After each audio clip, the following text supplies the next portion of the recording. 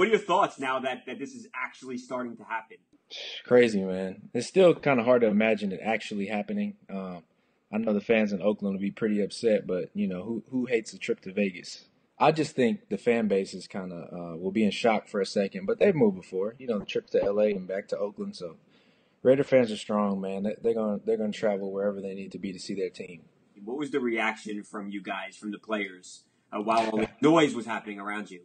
Honest answer is a lot of talk about taxes. You know, cost of living being a little bit lower. But ultimately, I think we really enjoy playing in Oakland. Fan base is amazing. But like I said, the fan base is strong. You know they're going to travel.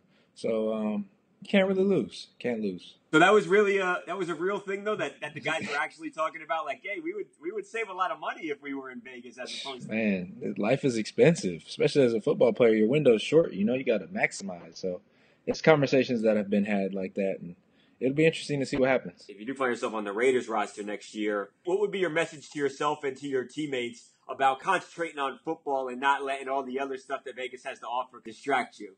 I would just say, man, save it for the other team. Let them come out on Sunday and be hungover. You know, we'll relax and we can enjoy it on the next day. If you like what you just saw and you want to see more videos of your favorite athletes, crazy stories, and just all the best off-the-field stuff, subscribe to the TMZ Sports YouTube channel. The subscribe button is right here, and check out more of our exclusive content right here.